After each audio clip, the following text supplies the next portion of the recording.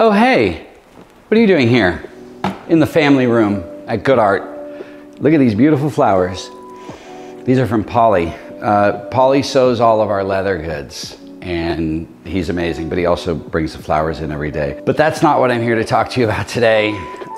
This is a clip 8, and this is like one of my favorite everyday carry items.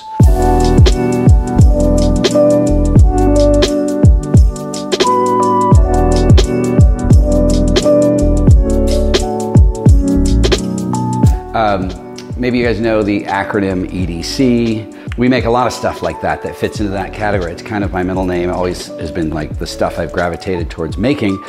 It just happens that my medium is gold and silver, and precious metal is not so much like brass and steel.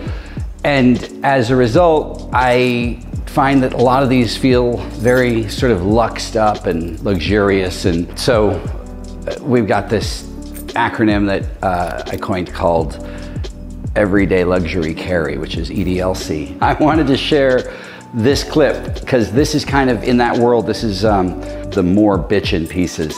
The general idea is the same. It's a spring-loaded clip with a nice sturdy arm, and you can drag it across your pants to put it on, take it off with one hand. This is the B size, a little more bigger.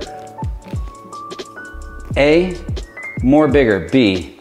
That's funny, there's an A and a B spring ring. So this kind of thing works with the AirPods. You grab a spring ring and your AirPods. Look at this.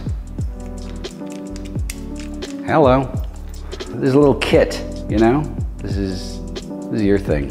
It's my thing too, but it could be your thing. You put your own things on there and it's totally your thing. Probably my favorite part of the process, well, it's my two favorite parts. It's the bench work and then the polishing, because they're sort of the core of the making. Prior to that, it's wax work and sort of preparation to do things, and then the casting. But once you get to the bench work, you're working with a solid piece of metal, and it's very visceral, and there's hammering and grinding and noise, and it's different kind of work once the bench starts, because it's sort of like that concept of Michelangelo and the piece of marble, and trying to sort of take out everything that doesn't belong and leave the part that's there. So you do a lot of that on the bench, then you take it into the polishing room, and as you start to hit that wheel and get all those little molecules to align and the surface gets real smooth, it's instant gratification over the course of a few hours. But yeah, it's kind of like that. It's the opposite of sandcastles. So that's some of my favorite shit right there.